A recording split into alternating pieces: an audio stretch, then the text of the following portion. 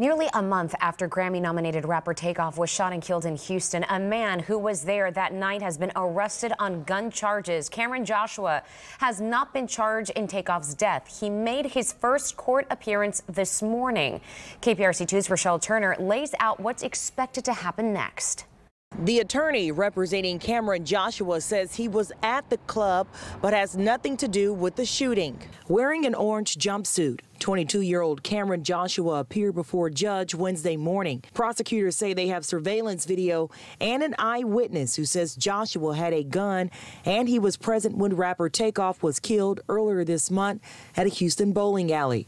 No one has been charged in Takeoff's death, but Joshua is facing 2 charges of carrying a weapon. We believe Cameron Joshua has been appropriately charged in this case, and we're continuing our investigation into the death of Takeoff. His attorney, Christopher Downey, says the DA's office would have charged him in the shooting if they believe he was involved. I haven't seen anything to suggest that Cameron Joshua had anything to do with the shooting. In April, Joshua was charged with burglary of a motor vehicle. According to the Harris County Sheriff's Office, Joshua and a second suspect tried to burglarize a man's car at a gas station in northwest Harris County.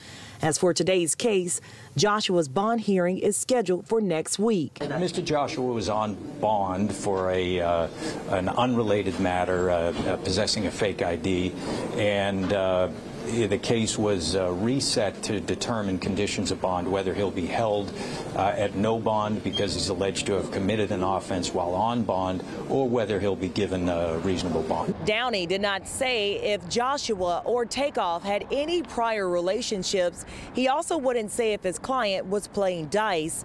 We will continue to follow this story and keep you posted on when his next bond hearing will be.